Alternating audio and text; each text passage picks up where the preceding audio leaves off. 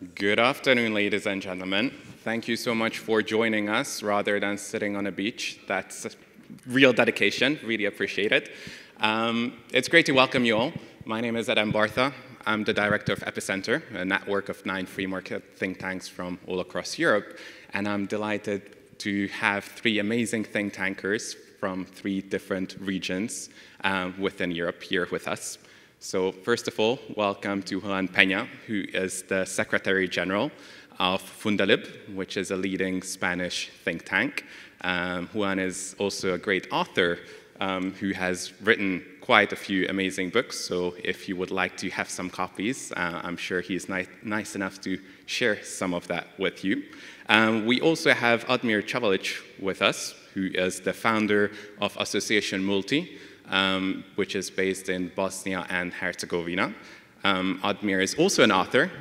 He has written numerous books and papers dealing with the topic of political economy and liberalism in general. And he's also a lecturer at the University of IPI in Tuzla. And last but not least, we have Florian Hartjen in the group, who is from Prometheus, based in Germany. And he has been with Prometheus since 2017, and he's in charge of their strategy and fundraising. Florian is also doing his PhD at King's College in London, but lives in the United States at the moment. Great to have you with us, gentlemen.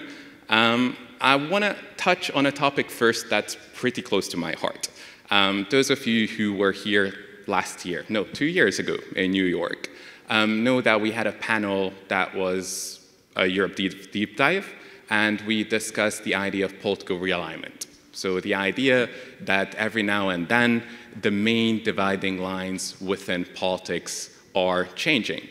And for many decades, these main dividing lines were based around the question of economic redistribution. You were more right-wing if you wanted to limit the role of the state when it comes to economic redistribution, and you were more left-wing if you saw an increased role for the state.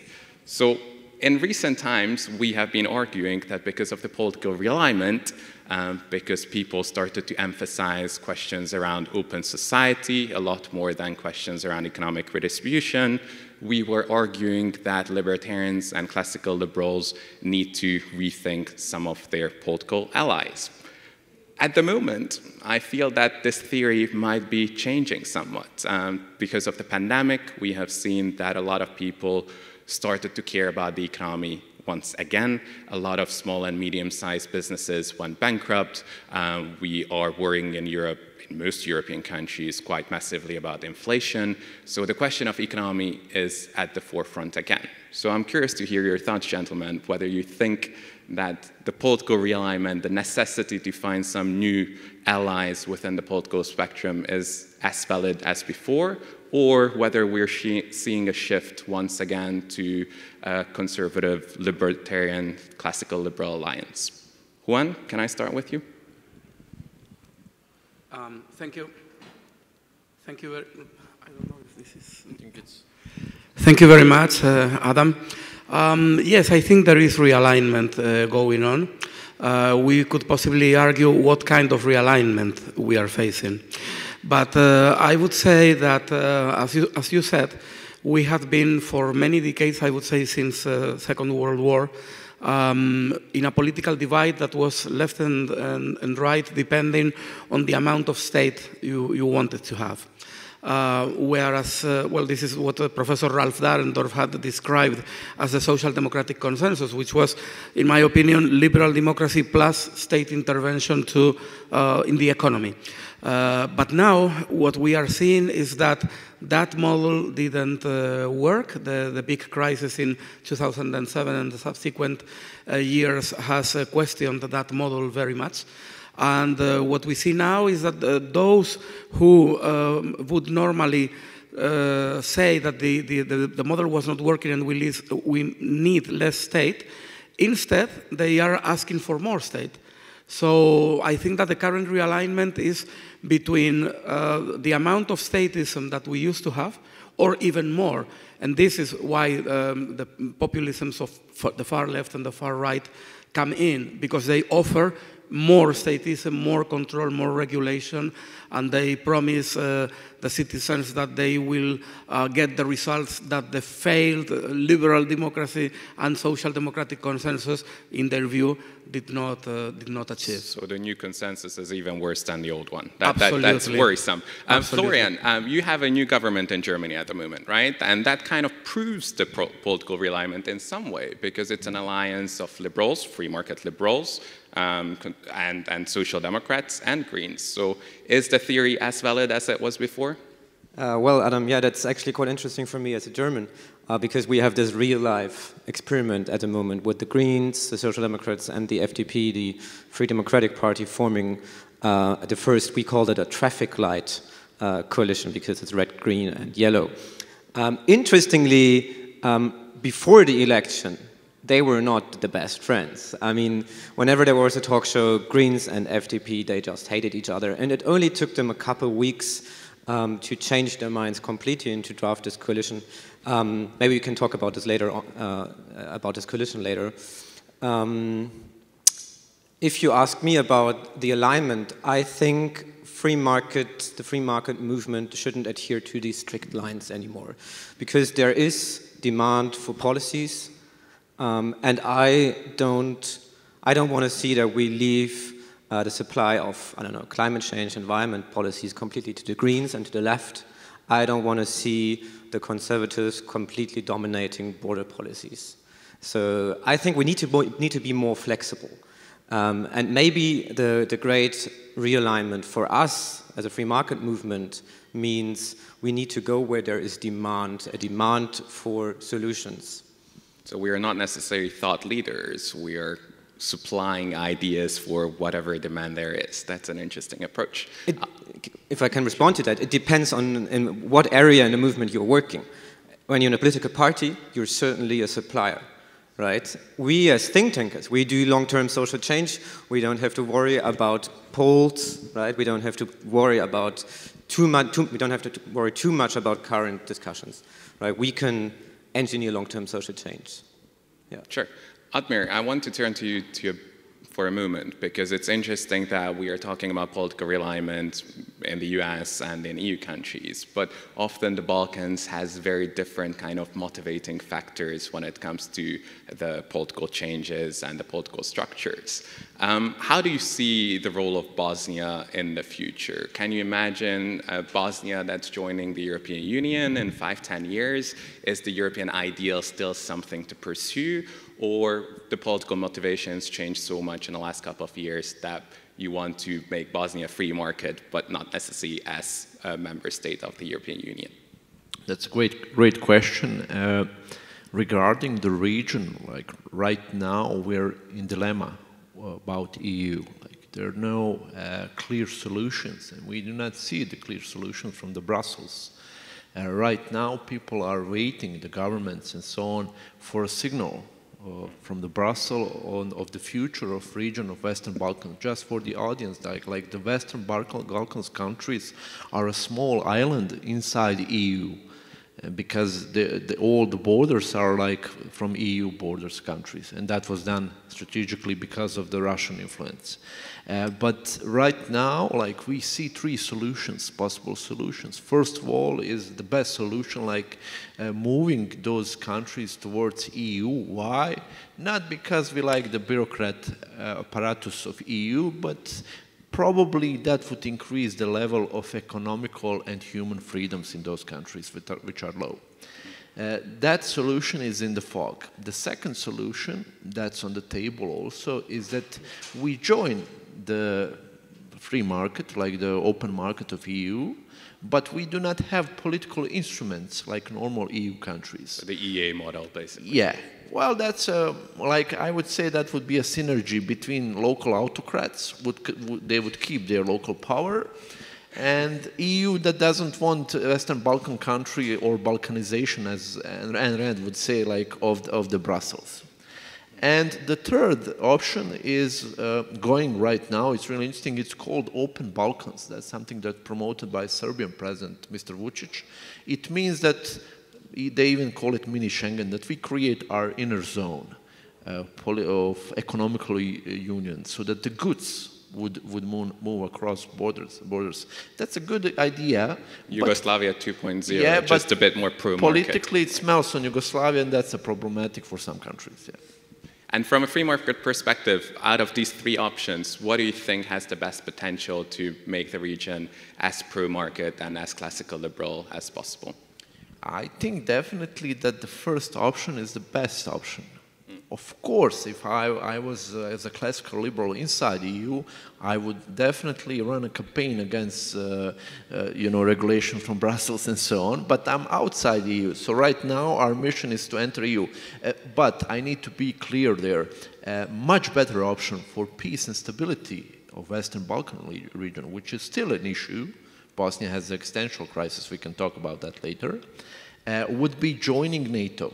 So NATO and then EU, like NATO is mostly like it's important for those countries to join NATO forces. So we moved on to geopolitics already a bit, which is, I think, an interesting conversation to have, simply because the influence of Russia and China on the EU is growing by the day. So I'm curious to hear your thoughts that when we are discussing disinformation and when we are discussing the rise of populism across Europe, a lot of that gets blamed on Putin and his government. A lot of the Russian trolls are going around the internet and propagating outright false or at least misleading ideas. So I'm curious to hear your thoughts on the impact of Russian disinformation when it comes to the rise of populism in your respective countries.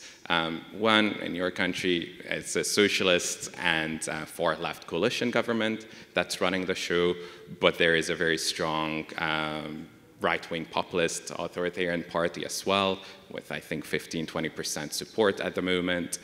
So what is your experience? Is that partially driven by external factors, or are we trying to destroy liberal democracy ourselves? I would like to mention a colleague that very many of us probably know, many in the room will know, Vera Kichanova from Russia, a prominent libertarian there. She went to Madrid a few years ago at the invitation of our foundation, and she provided a wonderful lecture in which she explained how the Russian regime was actually promoting and supporting and helping technologically and maybe even financially both the pro-independence and the unionist movements in Catalonia at the time of the referendum back in 2017. Does it mean... Conquer, right? Exactly. Does it mean that Russia is in favor of one of those two options?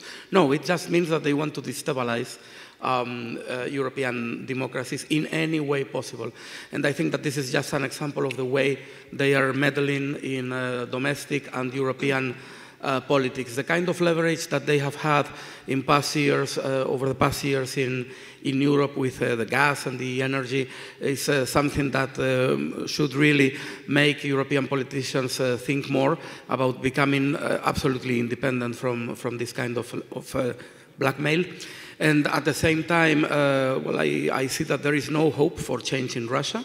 They are trying to go back to a sort of new Cold War, in which, at the same time, we have seen that for 4 years with the Trump administration, Europe has been deprived of its big brother, which had been so helpful to achieve freedom over 2 world wars and the Cold War. And I really think that it is time for America to be back, really. And I think Europeans need our American friends more than ever. Well, I think within libertarian circles, there's often skepticism when it comes to US interventionism across the globe, but maybe there is kind of a fine balance to find where the US can support liberal democracies without necessarily trying to engage in nation-building capacities. Florian, we mentioned Gazprom just for a second, or Juan did mention it. The previous German government was reasonably friendly to the ideas that we need some economic collaboration with Russia. Do you think that's going to change with the new government? And do you think that it is the right policy to have somewhat of an open door towards the Russian government to at least keep them around the table and try to engage with them? Or should we take a bit more hardcore line like Juan was suggesting? That's an interesting question. It's difficult to respond to that because the new government is currently traveling around Europe. The new foreign secretary, who is a Green, the former the Green lead candidate, and she opposes Nord Stream, the pipeline that runs from Russia around the Baltic directly to Germany, which is a huge issue for the area, of course, because now Russia can easily cut off Eastern Europe's gas supply and still supply the very important market, Germany. I'm not an expert on foreign policy and Russia. The thing that always strikes me with Russia is that there seems to be a lot of cronyism, right? I mean, just imagine our former chancellor, Gerhard Schröder, he is on the board of Nord Stream, right? He's the one who said Vladimir Putin is a clear Democrat, and they're very good friends, and he's our former chancellor. Something is not quite right when you're entangled in a way like that. Also, the populist parties, the far left and the far right, of course, are great friends of Russia, and sometimes even the SPD. Where it fits into their ideas. General question, I would never close the door completely, right? Because in the end, sanctions, who suffers? It's the people. And I don't know if they've ever been very successful. So I would never really close the door, but I have no clue what to do when Russia really, well, tries to invade Ukraine, right? I have no answer to that. True. And when it comes to the kind of rise of populism and authoritarian politics, both on the left and right, I'm curious to hear your thoughts on how classical liberal and libertarian organizations should be dealing with it. Because on the one hand, the argument is that if you can have some of the more right-leaning political movements at least embrace some of free market ideals, then we are pushing them in the right direction. But on the other hand, we sincerely disagree with right-wing populists when it comes to societal issues, when it comes to immigration, when it comes to many other social topics that are close to our heart. So what's the right level of engagement when it comes to populism, at least from a classical liberal perspective? So on a brighter note, on our recent election, populist parties gained less votes and less seats than 4 years before. So we're complaining about the rise of populism all around Europe. In Germany, it's not rising. I don't know what's the success story here. I mean, what I can see in Parliament is that especially the AfD, the far right, has been ostracized by the other members. There's a very strict no cooperation policy with the AfD.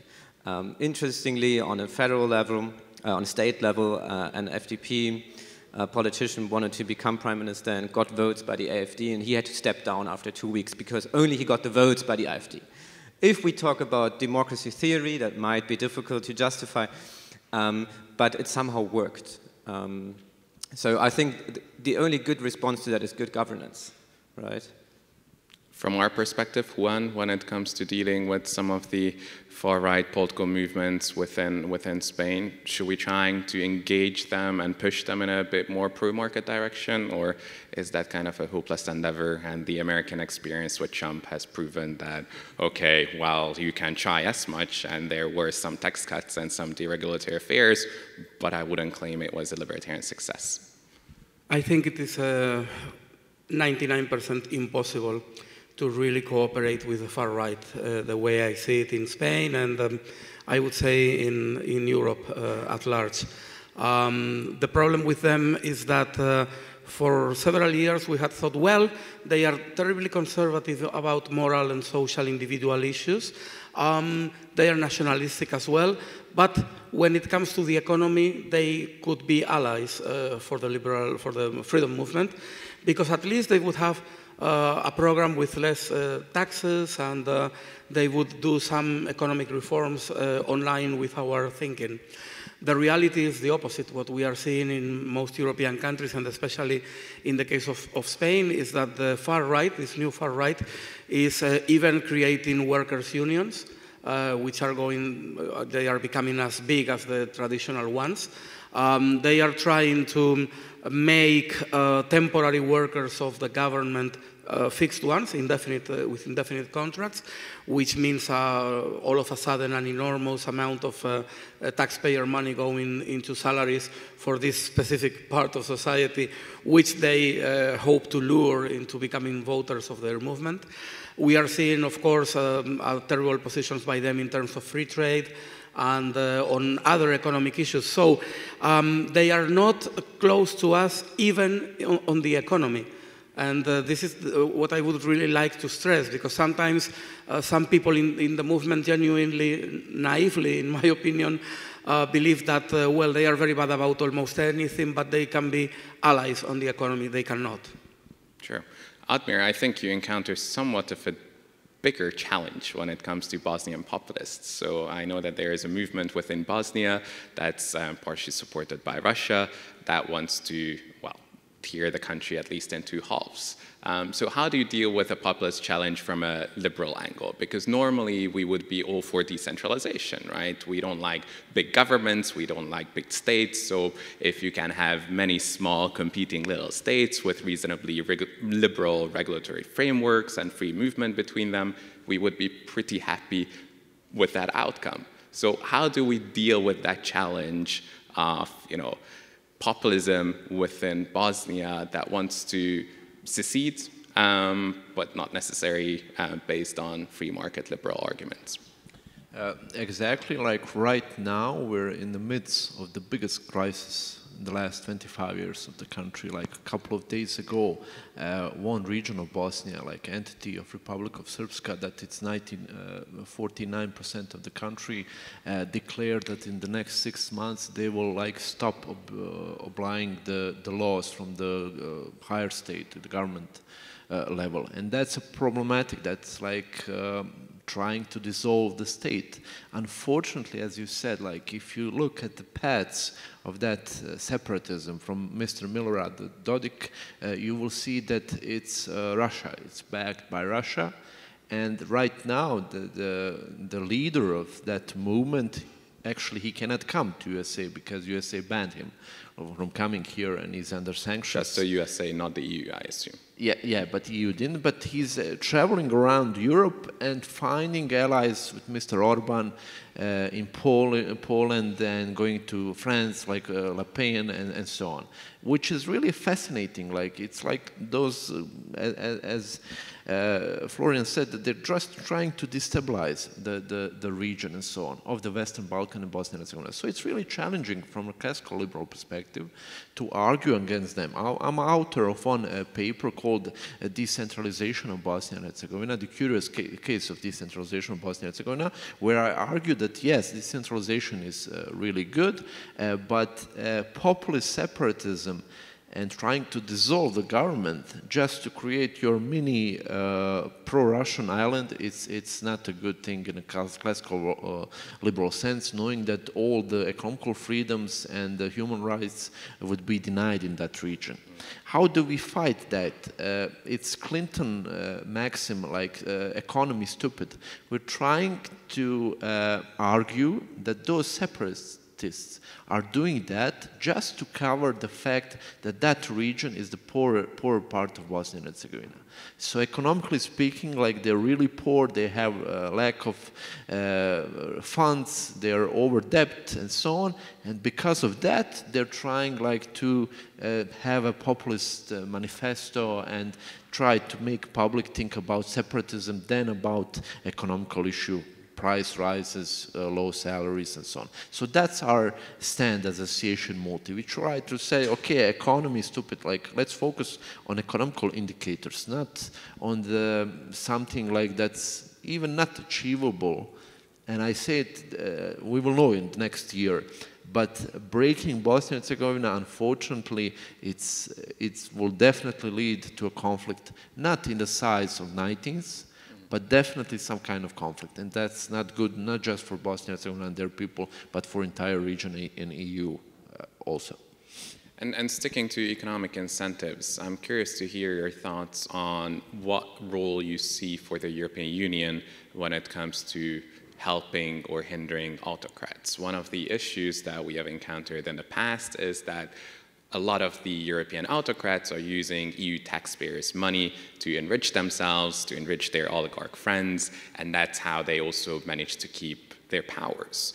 Do you think that the EU realize that there is a problem and that they should be rethinking some of their attitudes towards some of their member states, but also potential new member states?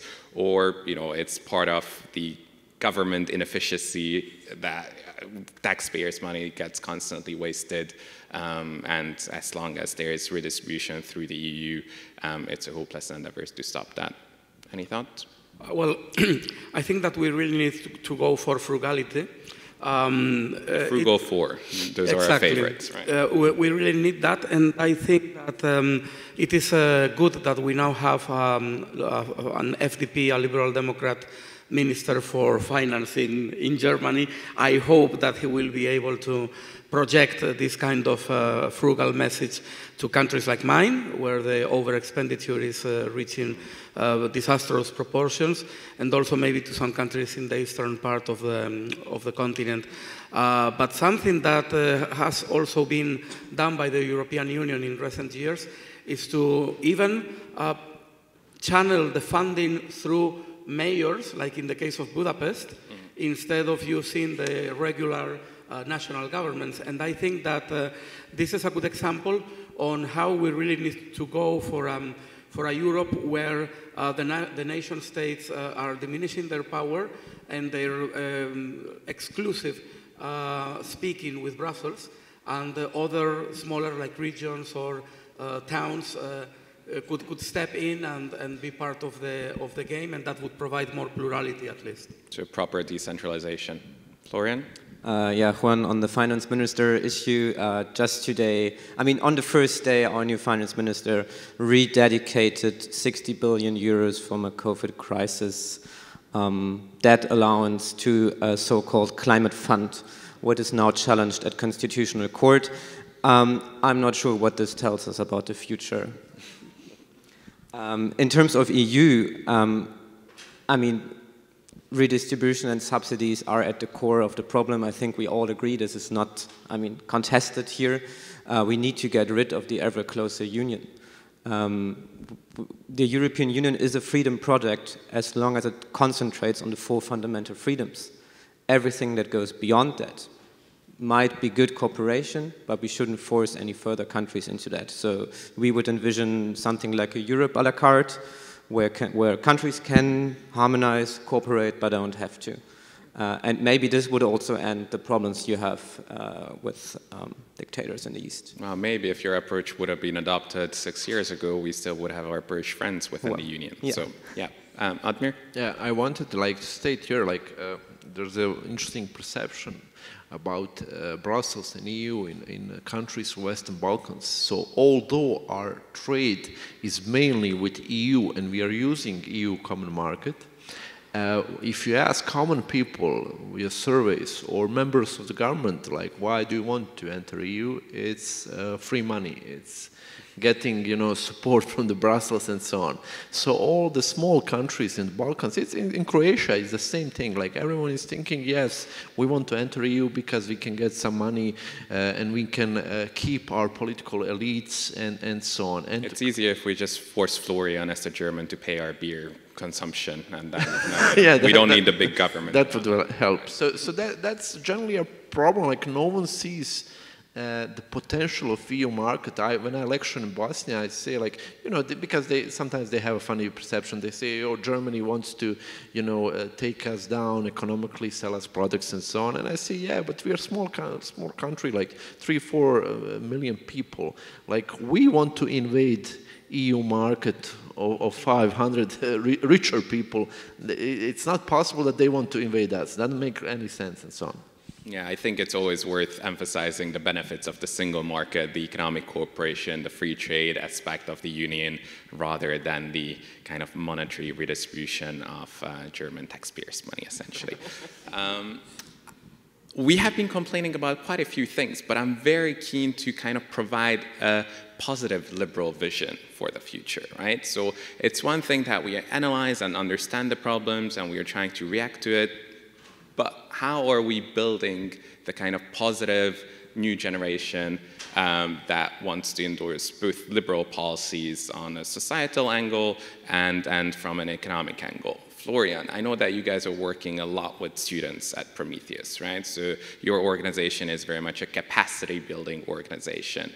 What is your current impression of the young generation? Are they really keen to kind of endorse progress and they want to build something new, or has the kind of Greta Thunberg doom and gloom mentality taken over and it's kind of a hopeless endeavor? Yeah, I have to disappoint you now and complain again. So this is a mixed picture. 25% of first voters voted for FDP, the Free Democratic Party, which got the largest share of voters among first voters. On the one hand, not a very visible group. Everybody was quite surprised that this actually happened. And major newspapers were even saying, like, what is wrong with you? Why do you vote for this party? On the other hand, what really strikes us at Prometheus is that we currently see a generation of young people between 16, 17, and maybe 25 that lives in a world that tells them that they are doomed, right? That they are basically effed.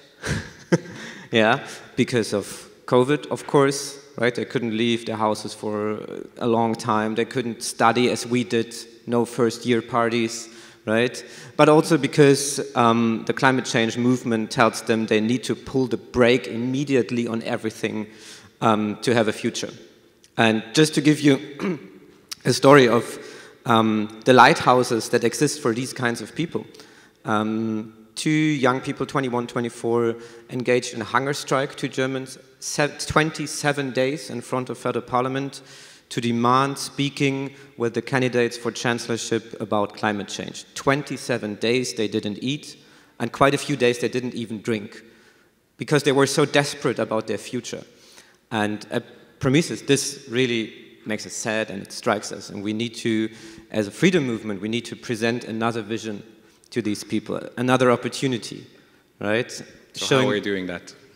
What is the best practice out there that we should be all copying? Well, we do, we recently started offering seminars about entrepreneurship, but not about technical entrepreneurship so much, but seminars where we bring together students with entrepreneurs to show them how entrepreneurship or entrepreneurs are actually the source of an open and free society. In addition, we're currently shooting our video, which we won on LCL in Atlanta this year, together with a great team here from the US, where we also interview entrepreneurs and just show them that self-responsibility actually produces output, that self-responsibility works, and that you don't need the government to save you from whatever doomsday you believe comes in the future. Is the situation a bit less doom and gloom in Bosnia, where people are, still experiencing massive increases in prosperity compared to the war times? So I hope that, people are not forgetting how much improvement there can come within a couple of years. So what is your experience of the youth in Bosnia? So, only good things. Economical growth is 2 to 3% a year, except the COVID-19 year. So things are better, but as I like to joke, you need to live as a turtle in Bosnia so you can experience that economical growth. It's not enough. Second thing, we don't have cancel culture. So you have free speech in Bosnia. I hosted a couple of American professors at universities. You can say whatever you want, against the government, pro-government, wherever you want. But unfortunately, there's a joke in Bosnia saying, yes, we can speak, but we are hungry. We don't have economical freedom, but we have a freedom of speech, so there's no cancel control. When it comes to youth, I strongly believe in two power forces, technology and globalization. And it means a lot for a small ex-communist country, ex-war country as Bosnia and Herzegovina. Technology, in a sense that youth is becoming more connected to the world. I see more optimism with high school students than students at faculties and so on. And they use new technologies and they use new brands and so on. And globalization, why? Because it's bringing West, and still the idea of West is important for those countries. I need to tell you a story here. When I was speaking in Tbilisi, Georgia, like I landed there, and I noticed a couple of things, and I noticed like Wendy's, you know, Wendy's, the fast food chain. And I was like, wow, Wendy's in Georgia, like, doesn't make sense, you know. Like Bosnia, we don't have it. I don't know, in Germany, do you have it? No, like in Georgia, they have it. But they told me a story, like American ambassador brought Wendy's there as a strategy to distract youth from the Russian influence. So it's... And I think it works. Yeah, I mean, Budapest had its first McDonald's in 1985, yeah, and everyone was like, oh, wow, free markets are arriving. Those things still work for countries like Bosnia, Georgia, Serbia, and so on. We need more Western styles, culture, and so on. We still have spaces like we did 20 years ago, and that's why I'm really optimistic regarding the youth and my country. Sure. I will throw out the microphone to our audience in a sec, but I'm also curious to hear Juan's thoughts on youth, because Spain experienced double-digit youth unemployment for most of the time in the last 20, 30 years, or throughout the modern history of Spain, pretty much. It has been run by a socialist left-wing government for the last 7, 8 years. Even longer, I think. So what are we doing when it comes to reasonably rich countries, reasonably prosperous countries like Spain that have a massive unemployment issue and that have kind of the same doom and gloom mentality that Florian already described? What are we doing as free marketeers to kind of provide a positive vision for them? What is incredible is that at all the surveys and polls that are conducted, we are, together with Greece, the country in the whole Europe with less appreciation for capitalism and free market. And this has to do with the very large amounts of youth unemployment and general unemployment that we have. One thing that is particularly damaging is that in a country with such a high youth unemployment, the hurdles for young people to create companies and to become entrepreneurs are probably among the worst in Europe. Like only to start a business, they just need to pay about 4,000 euros per year, starting on the second year. And they have no support of any kind. So it is very difficult to transform young unemployed into young entrepreneurs.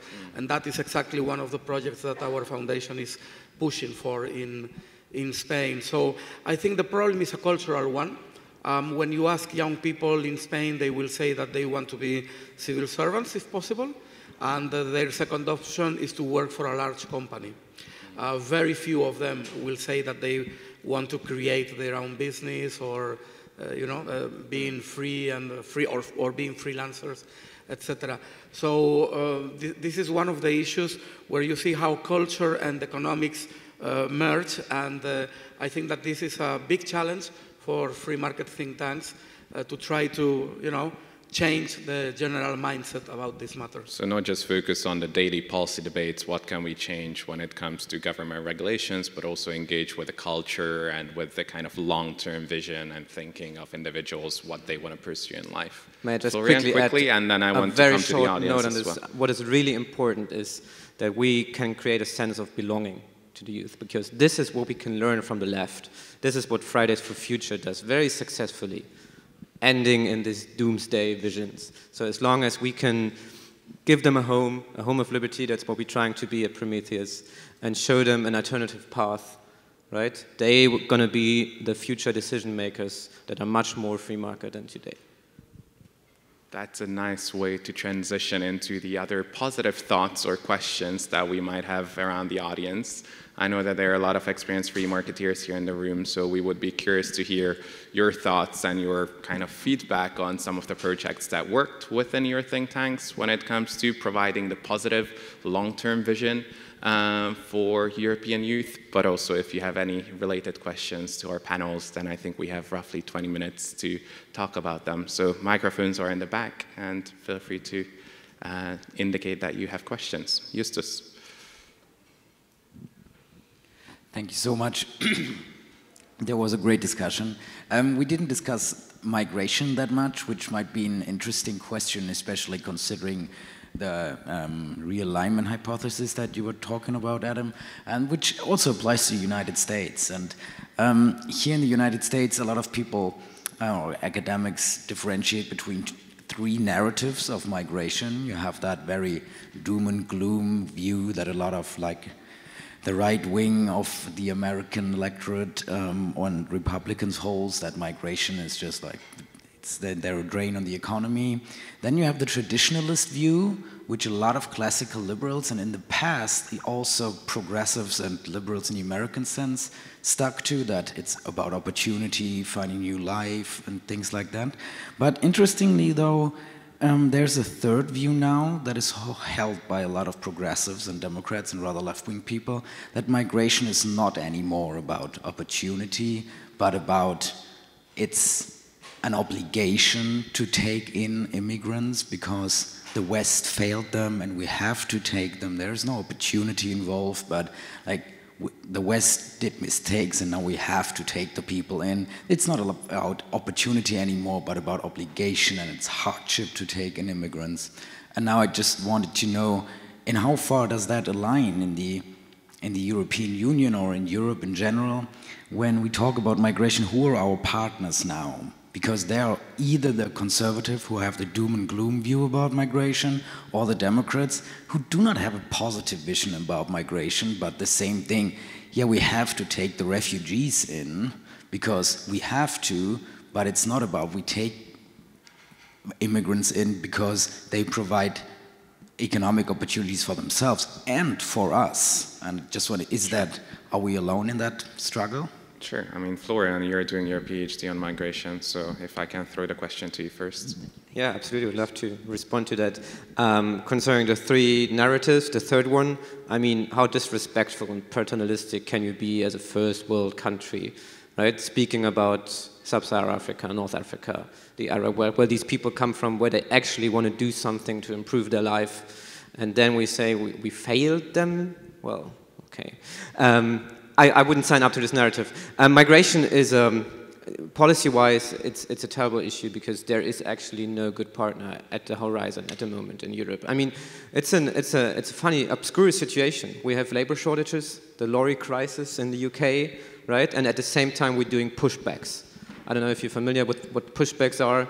So people that seek help and they want to, I don't know, start a better life, contribute to our societies, get pushed back by by Frontex, which is the EU border agency, on the open seas. So they trying to get help and we push them back. Even though we could use it, right? I mean, we need to establish a narrative where migration actually becomes something desired, not only for the people coming to us, but also for the societies that host us. And what can we do to achieve this?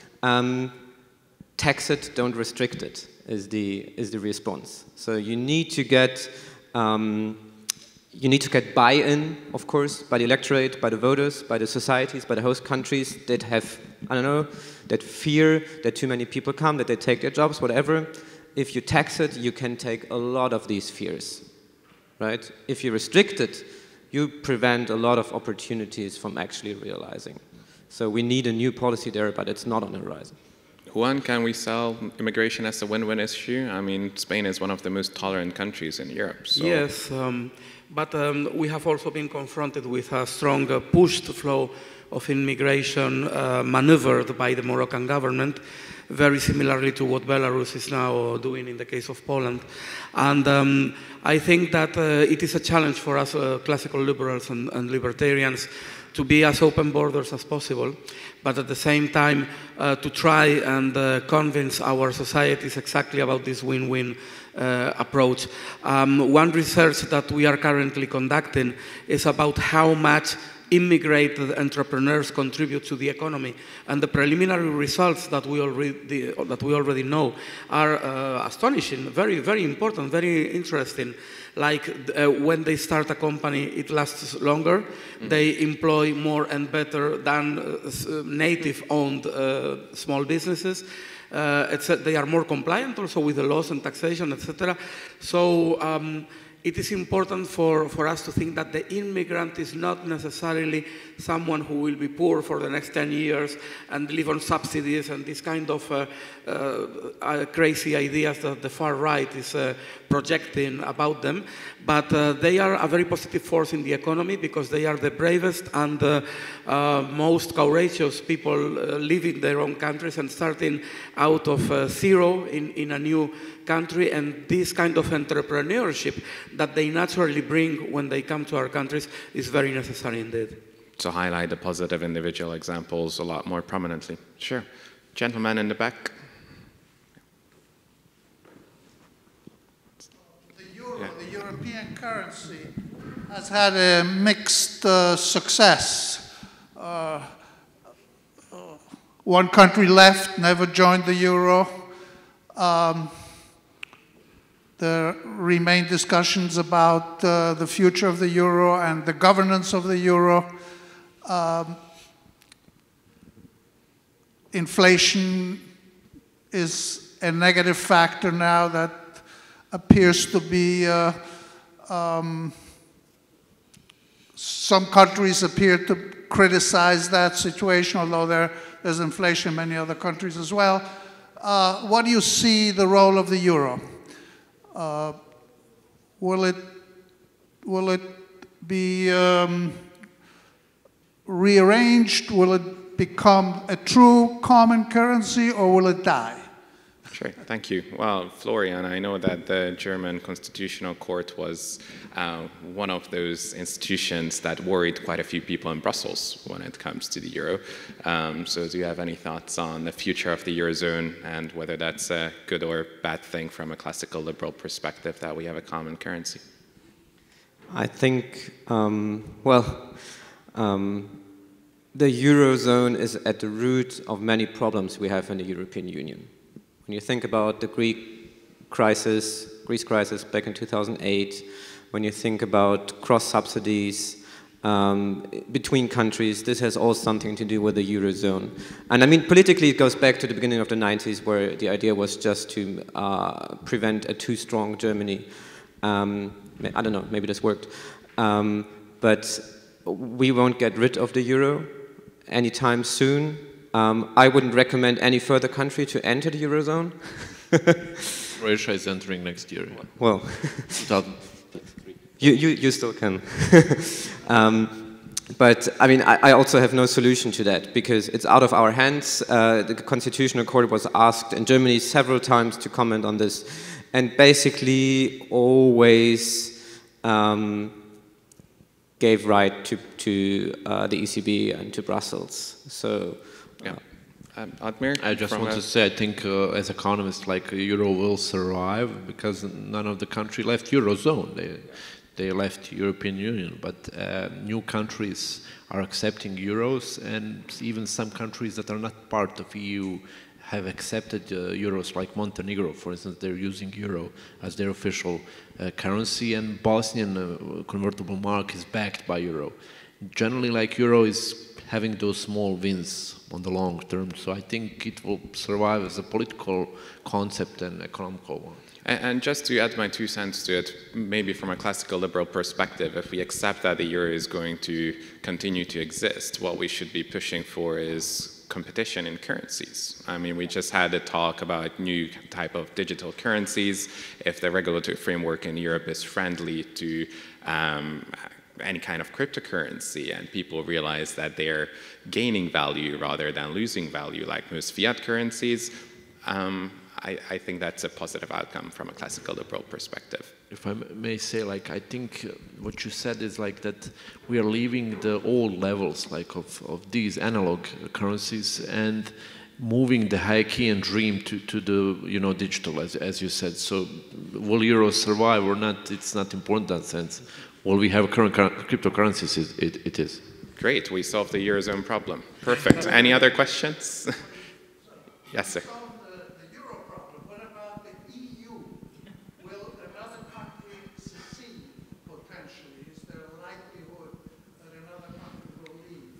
Due to time, I will ask for a yes and no question. Will any other EU member leave in the next 10 years, Florian? Yes or no? Unfortunately, yes. Which one? Oh. Okay, think about it. France. Admir? Wait. No, I think Eastern European countries love free cash from Brussels. They're just bluffing, you know. So no? I don't see any country leaving soon. Okay. Right now. Thanks. Peter. Hey. I just wanted to share a story because Admir's point on how globalization and technology are reshaping these poorer areas of Europe, like the Balkans and possibly some others. I think this is an underestimated thing because when you see now with COVID and how people started working remotely, I think that for these regions that are traditionally not stable, there is something interesting happening because globalization is now happening through technology. So you do not only have, now you don't even have to necessarily open a Wendy's or a McDonald's. A lot of people are getting jobs for American companies for salaries way above the local average while being able to work from anywhere else. And when you have only like 10, 20,000 people in the country, that's not noticed. But in Serbia now we have a whole new like emerging class of people who are living this way. It's about 100, 150,000 people probably. And now when they earn like a lot more money than the average, which is like a decent salary even in Western terms maybe for some countries, they are starting to get involved on reshaping society policy-wise. So for example, they start noticing problems that they had not noticed before, and they're feeling encouraged because now they're financially independent to actually do something about that. So if the EU or anybody in the West wants to contribute to further like advancement of the pro-freedom ideas, I think this kind of globalization should be facilitated, and then of course a Wendy's or another store or something like that can be there as a physical manifestation of that. And I also think there's going to be a trend that's going to influence immigration to the West from these countries because people now do not have to move to Germany to work for a German salary or to the US. And there will be, I think, provided that these poor areas are stable, there will actually be something reverse. A lot of people who can work remotely in the West will spend some of the time living at a much lower cost in a comfortable environment of these countries, which are sometimes really nice. So Eastern Europeans will be complaining about Western European immigrants complaining, that the culture is being destroyed. Right, sure. Roxana? And I think there was one more question that we can take in 3. I would like to know whether you think that us in the think tank movement all across Europe should try and take the EFTA model and apply some pressure on Brussels and our national governments to try and look more forward to that model of association, of free trade association of the countries without the burden of bureaucracy and excessive regulations. Because we've saw that in the case of the UK, they left the EU and joined EFTA. So this maybe could be a strategy that we could be working on in the next years. What do you feel about it? Florian, and then... so no more ever closer union, but deepening the single market. And one third question, and then you guys can reflect on all 3 of them, if that's okay. I thought it was the gentleman in back. Yeah.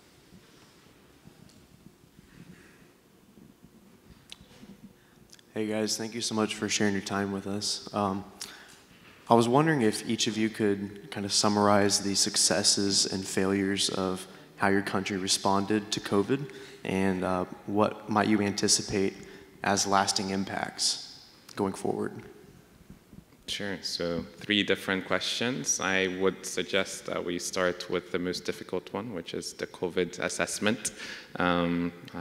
Florian, happy to dive into it? Well, the response to this will be a little arbitrary because German government is always a little behind. Was very lucky in the first summer, and then they were, I don't know, congratulating each other that they were managing the pandemic so well. In fact, they didn't do anything. Success stories.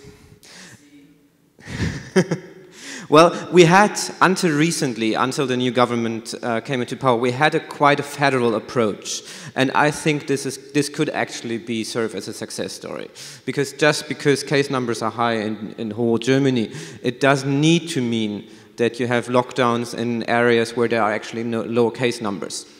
So a more federal approach, a more bottom-up approach to that, I think that was rather successful and could also serve as a role model. Unfortunately, they took a lot of powers away now from the federal states and back to Berlin. Admir, what's the Balkans experience? So we use Sweden model. Like we didn't have high cases, unfortunately lots of mortality rates, but it's not because of COVID-19 and our measures, but because we have bad free healthcare. So the pandemic showed that our healthcare, which is free, and it's not free actually, is really bad. But I was always like, in my country, like people don't believe in the government, you know, they joke about government and so on, they have skepticism. So government didn't have the power to implement the measures, except in Sarajevo, the capital cities, and we were thinking why, maybe because of foreign ambassadors, so that they would see that we do something like measures and so on. But in the rest of the Bosnia, it's like here in Miami, like no measures, and everything was fine, like in neighboring Croatia, which had measures, like identical case rates. Like that actually showed me that like whatever a country do, except two countries, New Zealand and Australia, which are really like, you know, cases for themselves, whatever you do, you will have like, you know, the waves, you know, of cases. Spain was less fair. In the case of Spain, well, as you know, we have a coalition of left-wing and far-left currently in power, and they were just overwhelmed by the COVID crisis because they had been in power for only like a month and a half when it happened. Our experience together with Italy was really horrible at the beginning. Now they are doing quite well in terms of the vaccination rate compared to other countries. But what I would like to stress is the way the Spanish government, and I think this is international, how they have been doing all kinds of sociological and even anthropological experiments on the population with all this whole COVID thing. All right, we have 1 minute left, so I'm curious to hear your thoughts on the Roxana model of EU development. Do you want to see an EFTA type of EU in the future and get rid of the whole political union? Florian? So I think for Western Balkans that would be a good idea, and I think that would solve the Balkan problem, because like we are really island, it doesn't make sense inside the EU, and for us the free trade with EU, the flow of goods is the most important thing that we can get from EU, not the bureaucracy, not the regulations and so on. So I agree totally, that's a good model of introducing us and, you know, selling the story to conservative right-wing Eurosceptics that say that Balkan countries should never enter EU. Florian? If it means more fundamental freedoms, yes. We need to get back to the idea of the European Union and get rid of all the excess that bureaucrats developed, these thousands of people there in Brussels over the past decades. So I agree. I think the European construction should be based on two pillars. A very strong charter of individual liberties, very strong one, and really exerted and really enforced, and free circulation of people, capitals, data, services, and goods. Those two things can be done with an EFTA-like model. We don't need all the Brussels bureaucracy for that. Well, gentlemen, I will bring you to Brussels, and you can introduce your thoughts to the decision makers there. I'm sure they are going to be equally popular as here in the room. Thank you so much for all your thoughts and inputs, and do make sure to check out the work of Prometheus, Association Multi, and Fundalib. I think they are doing tremendous policy and capacity building work. So thank you very much that you have joined us, and enjoy the rest of the afternoon. Thank you. Thank you very much.